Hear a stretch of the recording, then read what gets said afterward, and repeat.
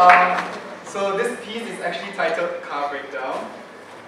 Before this, it was titled Studio Girlfriends. But anyway, it's a long story. So, and I've named it so because as I was writing it, I realized that the car became quite a significant symbol for the characters, and also because it opens with the car having broken down. This short play is a slice of the life of two people, and this specific moment in their lives that you are about to witness is them coming to terms with their inability to reach, to explore the possibility of something great due to life circumstances. And I think this is universal, and everyone will face this at some point, and we all try to reconcile with this aspect in life. Finally, I'm really thankful for this cast, and I couldn't have asked for a better one. It's been a great joy working with Nadine and Jane, and I hope you enjoy the play.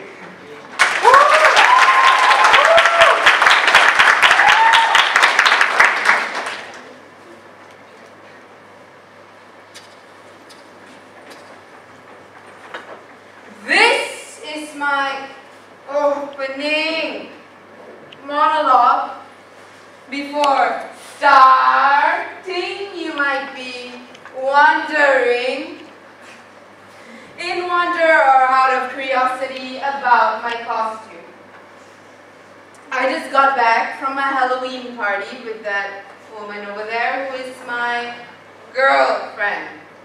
Okay, not my girlfriend, but my girlfriend.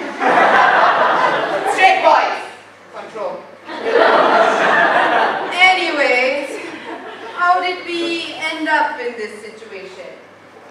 I opened a can of worms in the car because someone couldn't handle the truth and someone has a seriously warped concept of happiness. You'll see later lah.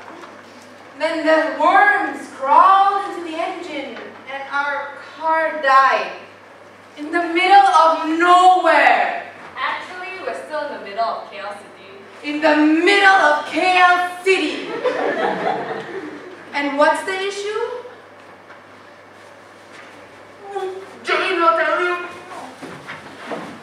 Oh, is it my turn to start a monologue? I'm still not sure what's wrong with the car. Could be the wiring, or the ignition. This car is problematic for her, but she's stubborn and refuses to switch. So with time, money, and effort, she's better off with a new car. She'll be happier without all this hassle. Break down here lah, break down there lah. I'm fixing my car in 2 months. Not exactly the model I want, or the color, or the specs. But it does what the cars do, which is fine by me, as long as it gets me around.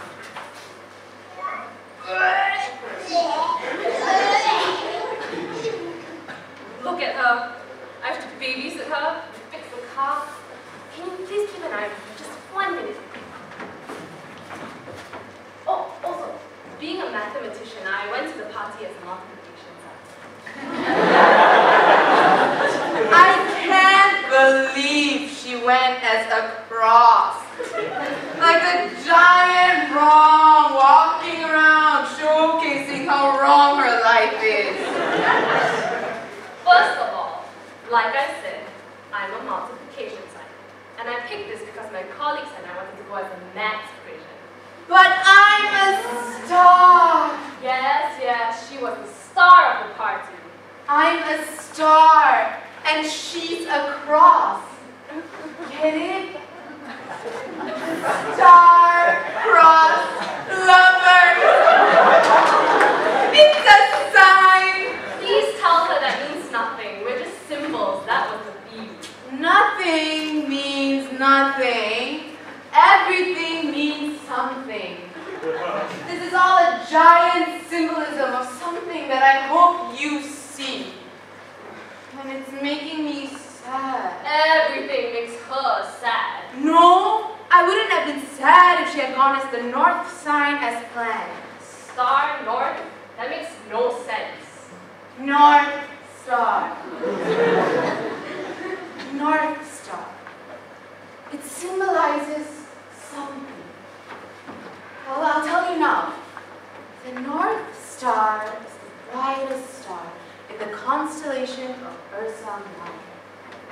And do you know why the star never moves and why all the other northern stars rotate around it?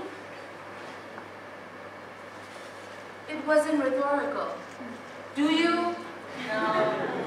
Anyways, because the star never moves, it is a useful fixed point for celestial navigation and astrometry. Wait, I'm getting there. So, Shakespeare's sonnet 116 is an example of the North Star as a guiding principle. Oh no! Love is an ever-fixed mark that looks onto tempest and is never shaken. It is the star to every wandering bark, whose words unknown, though his height be taken. Oh, this bloody tempest of an engine, I can't do it! No, not a fixed mark at all, but star-crossed lovers. Babe, just quit with the costume! It's not about the costume!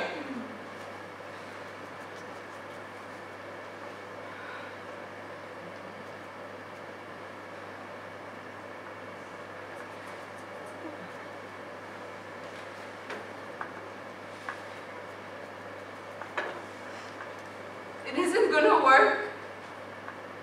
You need a better car to get you places. This car is worn and will only hold you back. Is that why you're getting a new car? Because this one is worn and you're tired of it. Sometimes you switch cars even before they're old. Sometimes you need a car that's more family-friendly. Throw in a baby seat and any car can be family-friendly. Let's be realistic. Yeah, Jen. Let's be realistic. How are you going to live the rest of your life driving a car you don't even like? Get drunk, buckle up, and ride it, huh? Oh, are you going to ride the car like a good girl? Like Daddy's good little girl. Oh, Daddy, watch me ride this car you chose that I hate. Oh, Daddy. Daddy. No. Stars symbolize direction. I haven't been more clear about who I am and what I want in life. You're the one who's wrong, Jen. You're making the wrong decision. This is all wrong, wrong, wrong, wrong. Believe me. I'm doing what's right for me. Don't think this isn't a calculated move. It shouldn't even be in the equation. I believe everyone is dealt different equations at birth. I'm not in yours. You're not in mine. And the son of Dato siapa tu is? I think that's enough. We're calling a cab. Everyone! Here are two people in love. Don't you think they should be together, regardless of their prior agreement to be temporary girlfriends? You and I agreed on that until you move away for your masters. But that's not the real reason why we're separating. Don't you think we should be together, regardless of whether our parents arrange a marriage for us or not?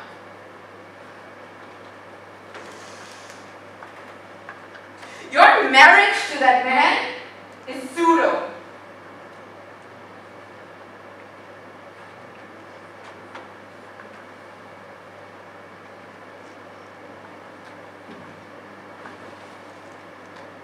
We cherish the time we have left together. Please.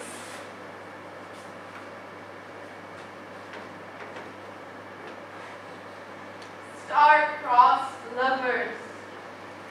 But still, Lovers nonetheless.